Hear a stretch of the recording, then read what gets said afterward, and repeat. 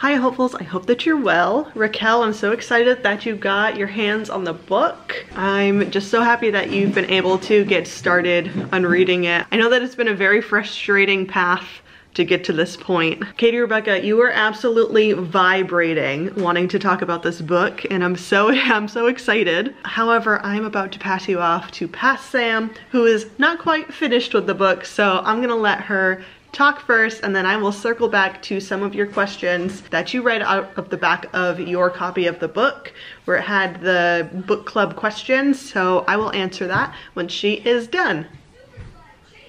I have read up to page 260 at the point of recording this. So from the last time that I've read, it's taken us through all of Evelyn's marriage to Rick's North, the split, the marriage to Harry, the birth of Connor, the getting back together with Celia, and in one chapter at the very end on page 224 there was just like the tiniest little passage from Monique when it's being told from her point of view. I have no idea that in less than a week Evelyn Hugo will finish her story and I'll find out what this has all been about, and I will hate her so much that I'll be truly afraid I might kill her.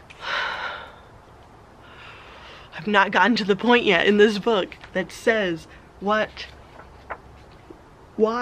she chose Monique to write her story. I did, however, just get to the point where she's going to do a movie with Don Adler, her first husband, and they're just having such a wonderful time, like the four of them, Celia, Harry, John, and Evelyn, like raising Connor. They're celebrating Harry's birthday. They're out on the beach just like having a lovely time. She said, "It was one of the last times we were all together, laughing, smiling, happy, a family, because after that, I ruined it."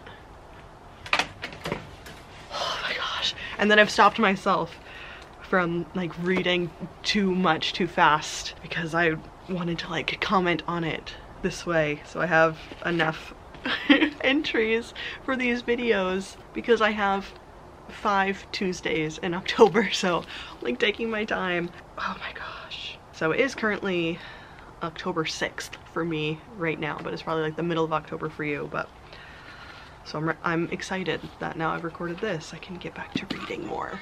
So in real time, I have finished the book. I finished it later that day that last clip you just watched was from. So I'm not gonna talk about my final thoughts and feelings on the completed book. I'm gonna save that for next week, but I will answer one of the questions that you had read from the back of your copy, which was, do you think that Evelyn is a reliable narrator? And I believe that she, at least in her perception, is being true and 100% honest every time she decides to speak on a topic. I think everything that she has said, she experienced or perceived as having happened to her, or perceiving that's how that other person truly really was to her. And I think that by omitting some stories or not answering some questions was her way of making sure that she never lied about anything. I feel like whenever she chose to speak on something or someone, she was being honest because she had nothing left to lose. She had nobody close to her anymore. She felt like everyone that she loved is gone. There's no one left to protect, not even herself at this point. The only thing I could have seen her maybe lying about would be around Monique. And if she didn't feel so strongly that Monique needed to know the truth, I don't think Monique would have ever known the truth from her. So I think that whenever she chose to speak, it was the truth and it was 100% her lived experience. And anything that she chose to omit was something that she did not feel that she could tell the truth about, or it wasn't going to impact anyone positively or just add more awfulness into the world. Like, she said that she was awful, and she was awful. She did a lot of awful things, but that she would do them all again, and I think that she's completely honest about that. I don't think she really had any regrets looking back on what she'd done. But that doesn't mean that she didn't feel badly about some of the things that she chose to do. She just knows that she would have done them again.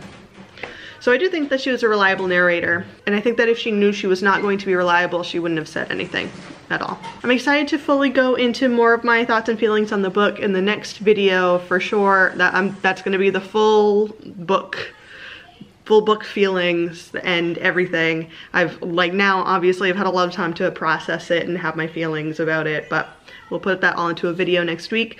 But for now, thank you so much for watching, and I'll meet you back here next Tuesday.